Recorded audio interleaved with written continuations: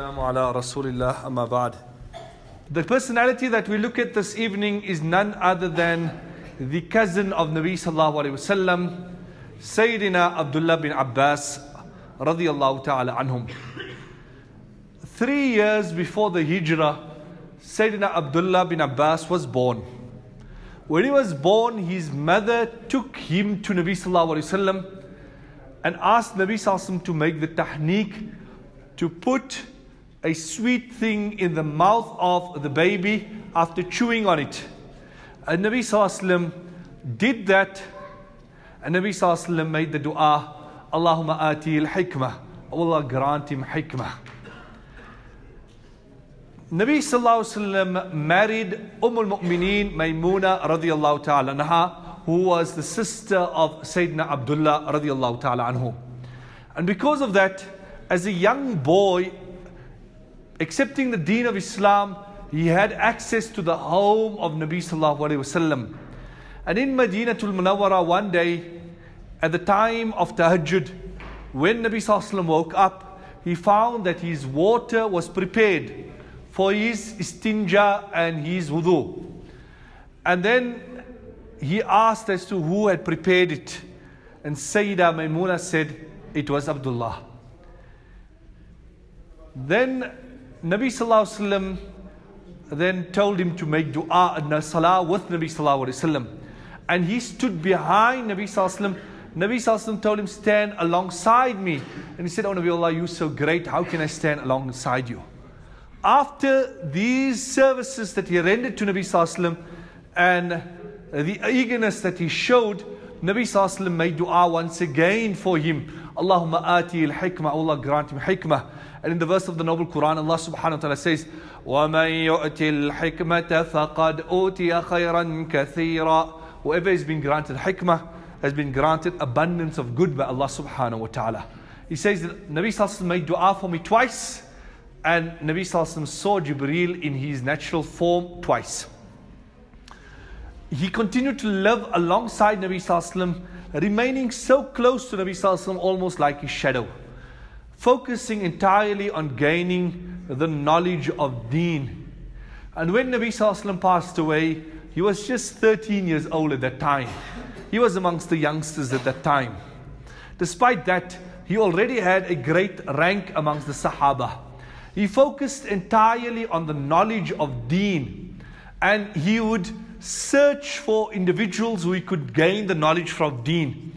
It is said that if he knew that there was a particular Sahabi who knew a hadith or an explanation of a verse, he would go to the Sahabi's house, he would lay down his shawl, he would sit on the shawl, and the wind of the desert would be blowing, the sand would come on him, he would remain there till the Sahabi himself would come out of his house. When he would come out of the house, he would see Sayyidina Abdullah bin Abbass there. He would say, oh cousin of Nabi of Allah, how can you sit here and wait for me? You should have told me, I would have come to you to inform you whatever you wanted to know. And he would explain and say that, I want to gain the knowledge of deen. That's why I have to show the eagerness and I have to come to you. If we want to gain the knowledge of deen, we will have to come out of our comfort zone. We will have to make sacrifice.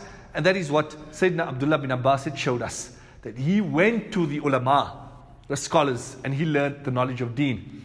One day, Sayyidina Zayd bin Thabit radiyallahu anhu was on his mount. And he was Katibul Wahi, the one of the scribes of Wahi.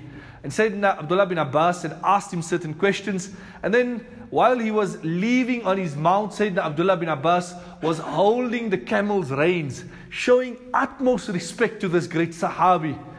And the Sahabi says that, oh cousin of Nabi of Allah, you make us feel shy. That why are you doing that? So he responds by saying, هَكَذَا أُمِرْنَا أَن نَفْعَلَ بِعُلَمَائِنَا. This is how we show respect to our scholars of deen. So Sayyidina Zayd bin Thabit dismounts his camel. He comes to him. He kisses his hand and he says, هَكَذَا أُمِرْنَا أَن نَفْعَلَ بِأَهْلِ بَيْتِ رَسُولِ اللَّهِ. This is how we've been instructed to honor the household of Nabi sallallahu alayhi wasallam. So this mutual relationship of respect was found from both sides. It wasn't that the one side was looking for respect. In the era that we live, everybody's demanding respect. That I feel people are not understanding who my worth is. They don't respect me as I ought to be respected. Others feel that I'm not getting my rights. And everyone's tussling for their rights. Everyone feels that their rights are being abused or violated. Yet the Sahaba was such that they were looking to lift the other person and to honor the other person.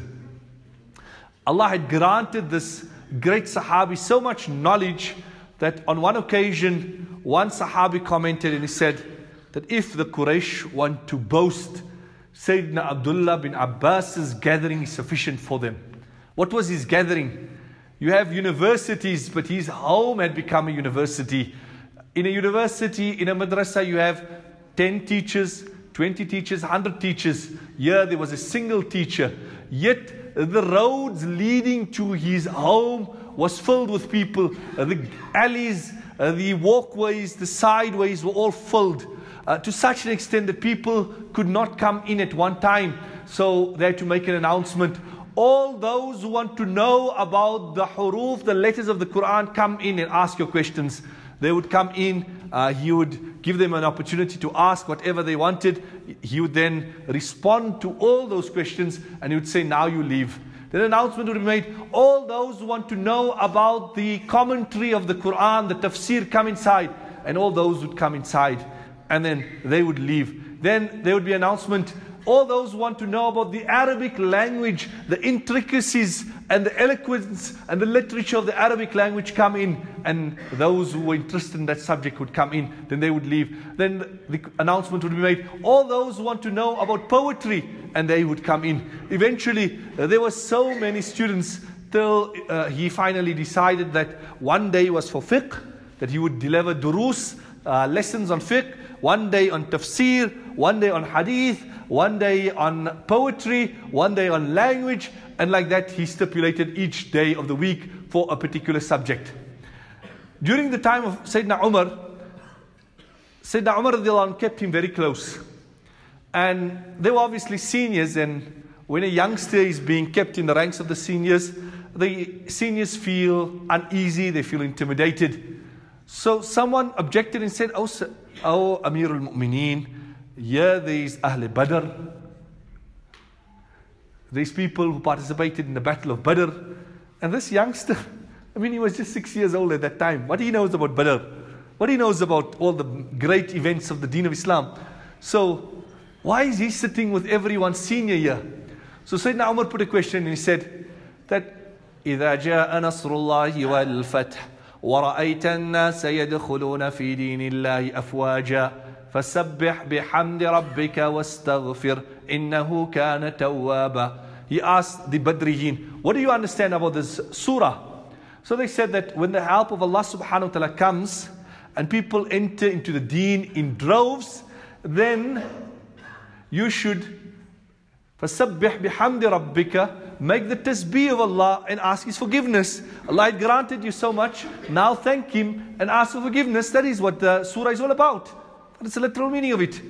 And then Sayyidina Umar turned to Sayyidina Abdullah bin Abbass and said, what do you say? And he says, in this surah, there's a subtle hint to the Messenger sallallahu alaihi wasallam that his mission has been completed and it is now time for him to departure from this world to Allah subhanahu wa ta'ala. And when Sayyidina Umar heard that answer, he started smiling and he turned to them and he said, do you understand why I keep this man so close? Because of his great knowledge, the dua that Nabi sallallahu alaihi wasallam had granted him. During the time of Amir Muawiyah, he had an entourage of servants and government individuals who would accompany him for his Hajj journey. These were all paid individuals. They would go with him for Hajj. And Sayyidina Abdullah bin Abbas also went for Hajj at the same time, but his entourage was a different one. It was scholars, it was students. And he said that there was such a huge amount of people around him in every time that it overshadowed the entourage of even the Amir al-Mu'mineen at that time. He was very, very dedicated to the knowledge of deen, and he lived his life for knowledge. There's books of tafsir that have been compiled solely on the opinions of Sayyidina Abdullah bin Abbas. when he passed away, Muhammad al-Hanafiya had buried him, and it said that at the last moments of his life, when they were about to bury him, there was a white bird that came from the sky, and it sort of entered into his body. And as they put the sand over his body, there was an announcement that was made, Ya ayyatuha nafsul mutma'inna, irji'i ila rabbiki radiyatan mardiyah, fadkhuli fi ibadi, wadkhuli jannati. Oh, that soul at peace.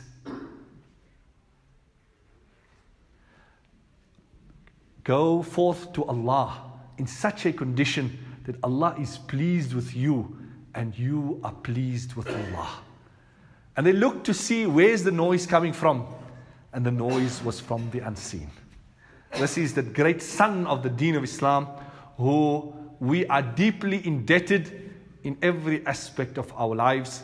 May Allah subhanahu wa ta'ala elevate his position. Wa sallallahu ta'ala ala khayri khalqi Muhammad wa ala alihi wa sahbihi ajma'in.